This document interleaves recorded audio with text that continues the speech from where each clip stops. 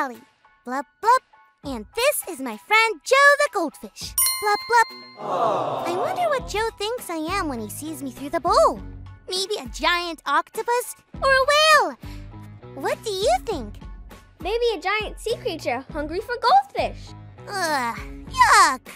I would never hurt you, Joe. Or eat you! Looking at Joe in his little bowl makes me feel really big. But other times, like when I look at the stars or see a firework explode across the sky, I can feel pretty small. Have you ever felt really big or really small? That gives me an idea. Welcome to Biggest and Smallest with Callie. Friends, the biggest fish in the ocean is the whale shark. It's 41 feet long and weighs 21 tons. That's like a bus loaded with kids. That's really big. And the smallest fish in the ocean is the Paedocypress. Oh, like the Play-Doh without the L and then cypress, like the tree. The Paedocypress, which is less than 1/3 of an inch long and weighs barely anything at all. That's smaller than the nail on your pinky finger. Wow, that's really small. That got me thinking. Even though the whale shark is really big, you know what's bigger? The ocean around the whale shark. This is blowing my mind right now.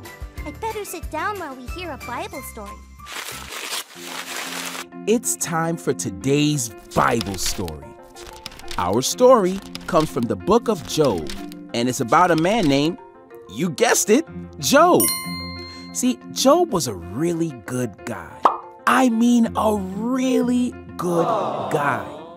Job was so good that when he offered his gifts to God, which were called sacrifices, he always remembered to offer some for others too, just in case they hadn't done it. That would be like if your mom or dad asked you to clean up your toys and asked your sister to put her clothes away.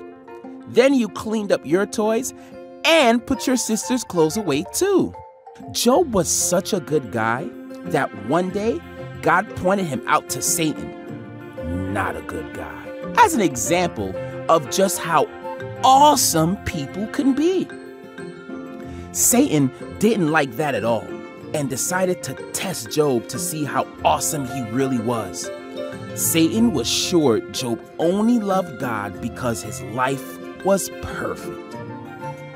What would Job do when really bad things started to happen? First, Job lost all his stuff and his beloved children.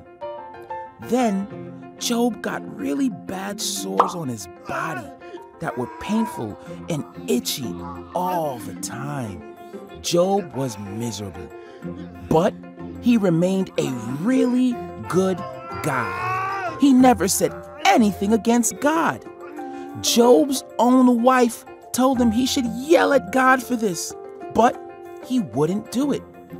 Even though Job didn't understand what was going on, he knew God did. He didn't get why all these awful things were happening, but he trusted God. Job knew that to believe in a very big God meant accepting the good and the bad things that come along in his life, which was so small compared to God. And like Job, no matter what we go through, we can find comfort in the fact that we are small, but God is big. That must have been terrible and really scary for Job. I can only imagine he felt pretty alone and maybe pretty small like Joe, my goldfish. But maybe when Joe sees me, he isn't scared because he knows, even though I'm really big to him, that I love him and I want to take care of him. Maybe Job knew the same thing even though he was going through some pretty rough stuff. Today's big idea is we are small, but God is big.